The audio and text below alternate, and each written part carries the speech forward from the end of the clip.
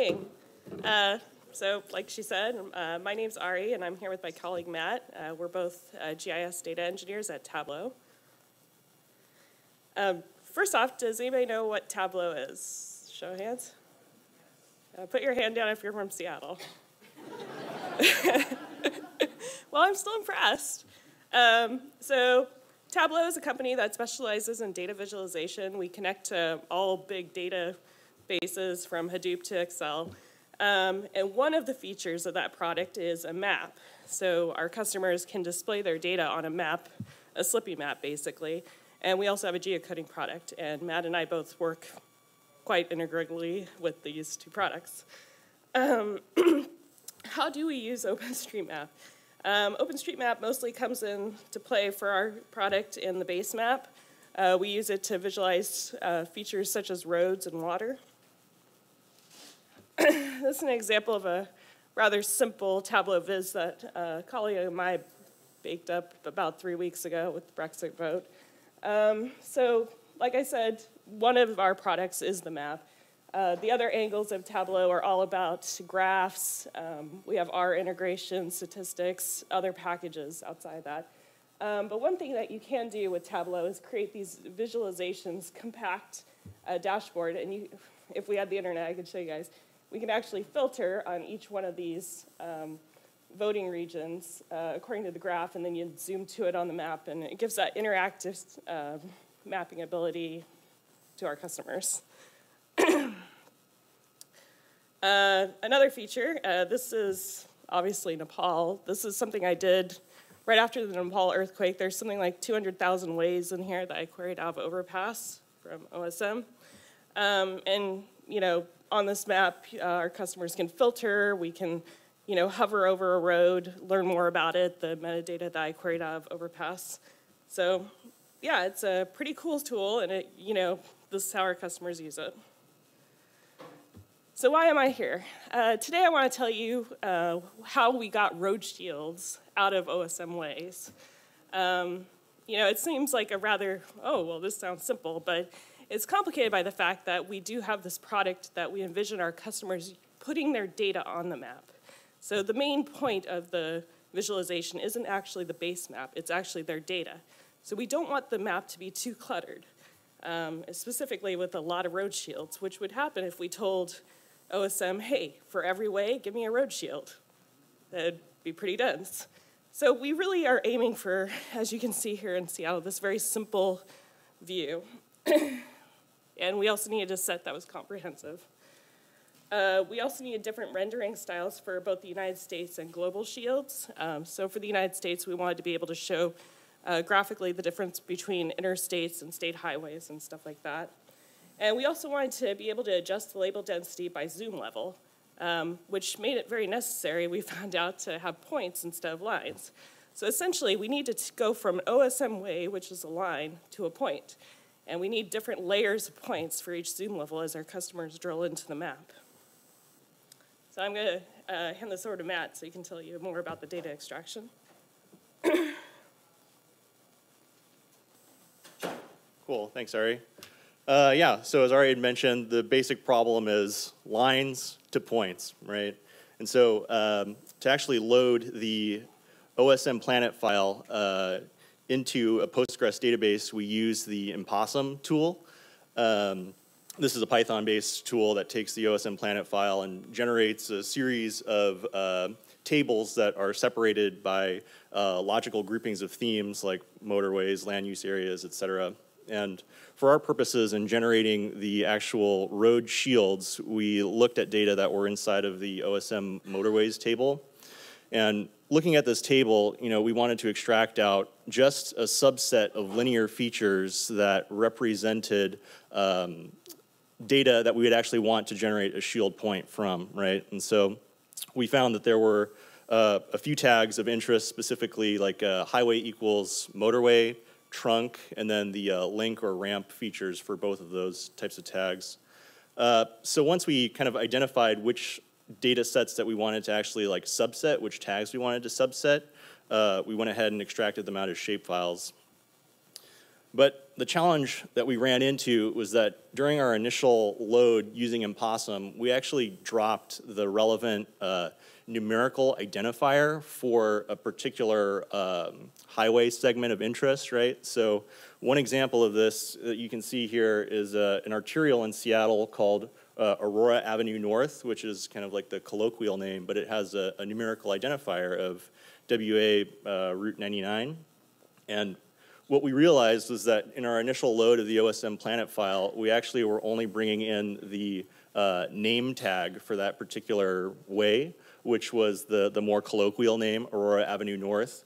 And so kind of looking at the data, we realized, oh, well, we need these data in the ref tag, the data that were contained in the ref tag. So we modified a mapping file that's part of the Impossum package that's designed to essentially extract out a particular subset of tags from the OSM planet file and convert them into these resultant PostGIS tables.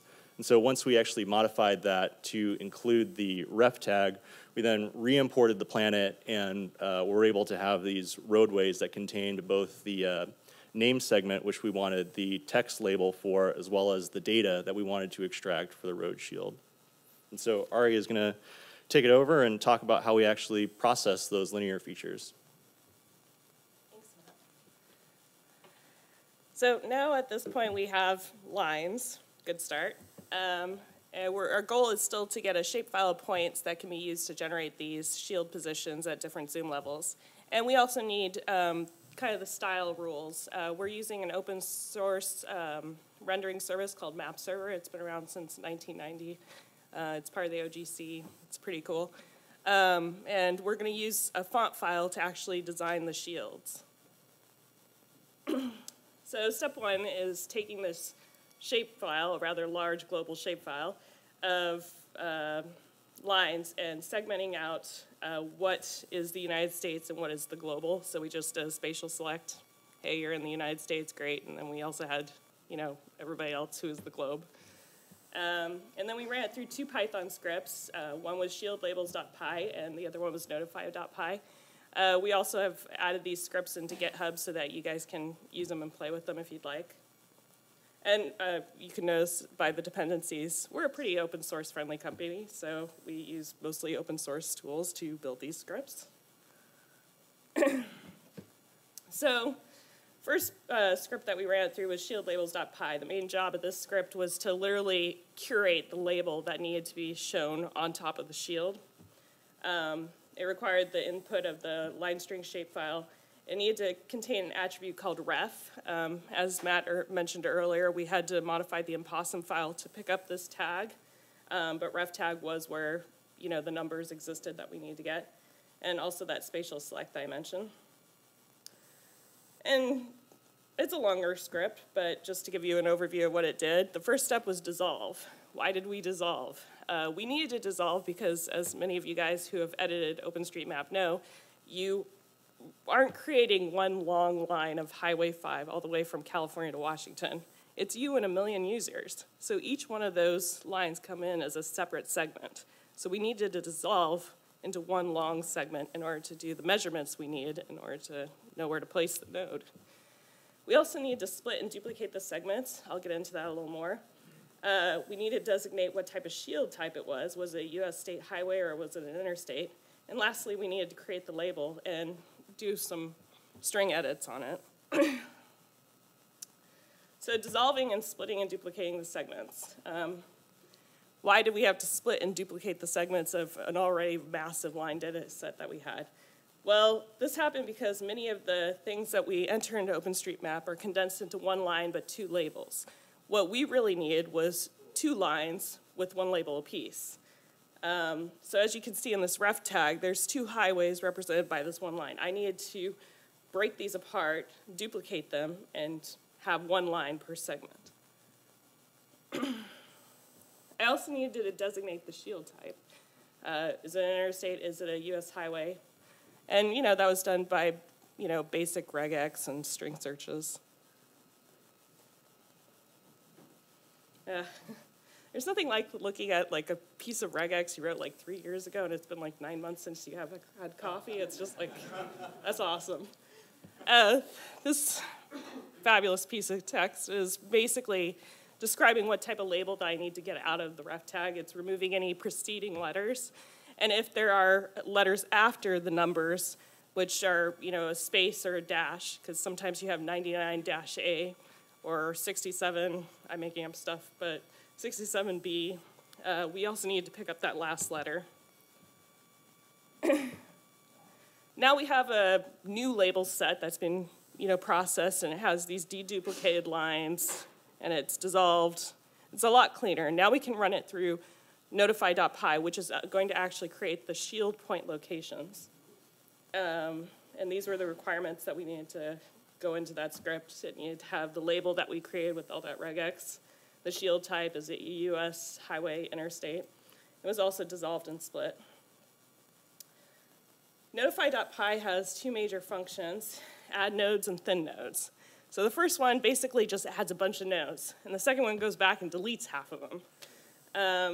And we found this to be very effective for us because we need to, you know, we didn't go into this process knowing right off the top of our head, Zoom 5, which is, you know, about the extent of the continental US, needs to show this many shields to look not dense. So we really needed kind of an iterative process to kind of go through and kind of explore how many shields look right for Tableau. And eventually we settled on this. This many points within this radius, you can only have one of that label type. And that's what thin nodes is. It just went through and was like, oh, you're the same label, you're too close, it deletes it. So this is literally what it looked like when we just undissolving, you know, didn't really do a lot of processing on the lines, just said, show me a label. And as you can see, it's pretty dense. There's a lot of scarcity of shield labels up here in this corner. There's a ton that are just the same thing and are really close together. And after we ran it through this process, this is what it looked like. We now have shields up here that weren't showing up before because we dissolved into longer segments. We had to, you know, we could pick them up in the measurement. They weren't these, you know, being read as these short little segments that probably didn't have a shield. They were actually longer roads that could have shields. We also eliminated enough of the duplicate labels that we were picking up new labels in the back. Oh, good, I know how to work this laptop. So you can kind of see the difference. And all this is really good stuff, because when you do these type of edits in the back end, you're not asking your front end label rendering collision stuff to do the work for you. So it helps our service be both fast and accurate. The final step in the process is styling the rendered output. And like I said, we use map server for our rendering engine. And some designers that work at Tableau and work very hard at Tableau helped design this font file, which basically is a bunch of stacked fonts. You can see there's, you know, that little, I don't know what they call it, the bracket on the top of the interstate field. So we literally were stacking these different size fonts on top of each other to produce that graphic that you see on the left. And it was, you know, a pretty nice system. We also, you know, we've kind of stretched the label to accommodate how many characters were in that label. So we didn't have the case of your label is overrunning your shield, which never looks great. Lastly, you know, like I mentioned, we're making our code publicly available. Feel free to have fun with it. That's where it is. Matt?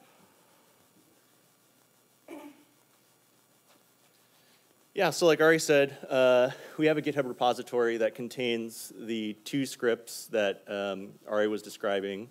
And kind of just like thinking about, you know, concluding thoughts. Through the development of these scripts, we kind of left with the ability to quickly iterate on these differing node values, spacing values to actually create these points, right? And so that process became fast. The process that was still actually somewhat time-consuming was kind of the research that it took to suss through the data and identify what, you know, particular types of regular expressions were required to disambiguate, you know, a US interstate from a state route or something like that, right? And so you'll notice that in our data set, we actually have just a US-specific set of shields that are subset into, interstate, state route, et cetera, and then a global set of shields, right? And so kind of where I think it would be interesting is to see if we can kind of there's this opportunity for collaboration to actually get research from other people in, what does it take to actually disambiguate, roads in New Zealand, right, from one highway type to another, or roads in Japan for something like, for example. I just kind of think that there's an interesting opportunity there to help collaborate and kind of expand, the understanding of road shields for us, certainly beyond just, U.S. versus global. So, yeah, with that, thanks for giving us a chance to talk, and if there's any questions, we'll be happy to answer.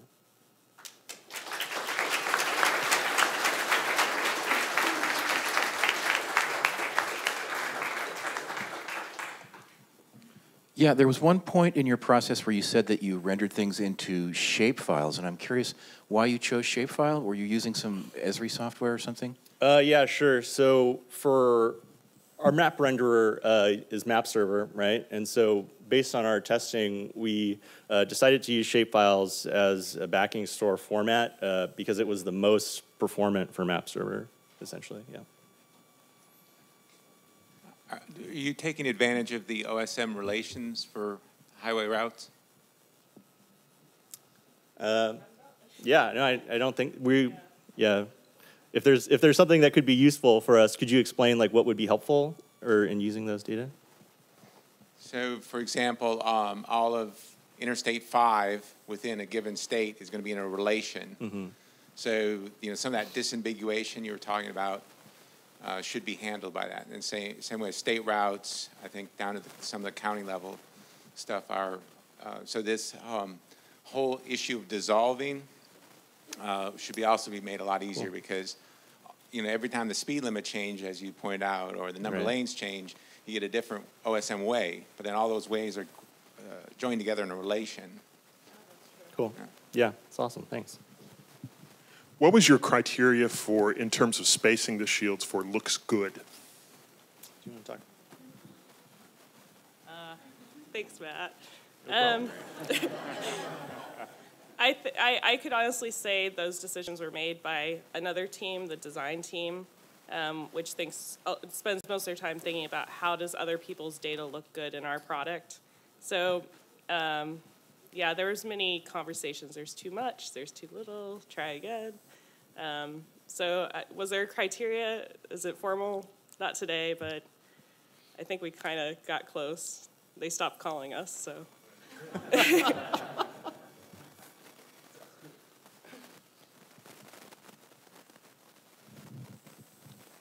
Are there, you talked about pruning nodes that had the same name, the same number on them. Did you put any thought into pruning nodes that have different numbers, say to avoid having clustering around an intersection or a municipality? That specifically, no, we didn't.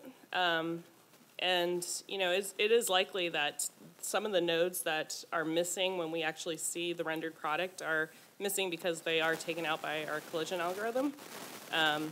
We're hoping not too many because the more that we make the front end do, the slower the service runs. But yeah, we didn't do that particular step, but that would be a great idea for future work.